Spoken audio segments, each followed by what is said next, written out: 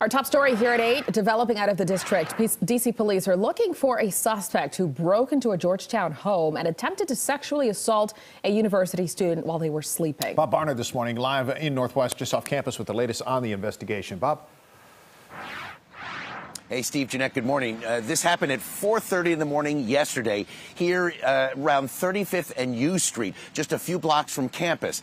This was a male student who apparently awakened to a man in his home trying to untie his waistband. This was a burglar who will, if he's caught, be charged with fourth-degree sexual assault. The guy ran out of the home, apparently took something on the way out, described as between 20 and 35 years old, fair-skinned, wearing a red, white, and blue beanie with a pom-pom on it. So that could be a description that maybe someone recognizes and can give police a call.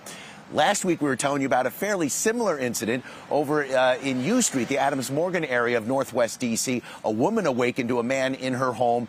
She screamed. He fled, didn't take anything. The description of that guy, we're not sure if it matches this one closely, but here they are happening within a week of each other. Here in Georgetown, among students, grad students, obvious concern this morning. I live in this area, and of course you want to keep everyone safe. I think it's really important that we all take the necessary precautions to lock doors, don't walk home alone, take care of campus safety. I think campus safety's done a really good job. Every time I felt unsafe, they've escorted me straight to the door, waited till I've gotten in.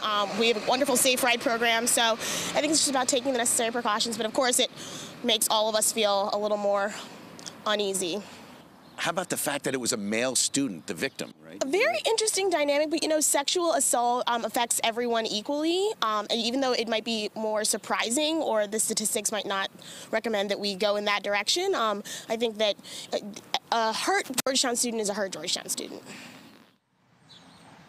Now, last year at this time, we showed you this surveillance video. There were 3 or 4 attacks on Georgetown students here just off campus in Georgetown. Similar type of situation. Not sure how that case was ever resolved, whether that may be related to what's going on here just last week or last night, basically, or over the weekend here in Georgetown. We're not sure. But obviously the concern is, as Carolyn Brady, the grad student, mentioned, is that you keep your doors locked and your windows closed and locked as well, because we don't believe the case from over the weekend was a break-in. It was just someone who got into this guy's apartment. And I may have mentioned at the beginning we're at 35th and U. We're actually 35th and O Street here. 35th and O, just off campus near Saxby's and Call Your Mother Bagel Shop. So, guys, obviously police asking for anyone's help to maybe kind of solve this case, whether it's one case or related to the one from Adams Morgan last week. All right, Bob Barnard in Georgetown this morning. Some other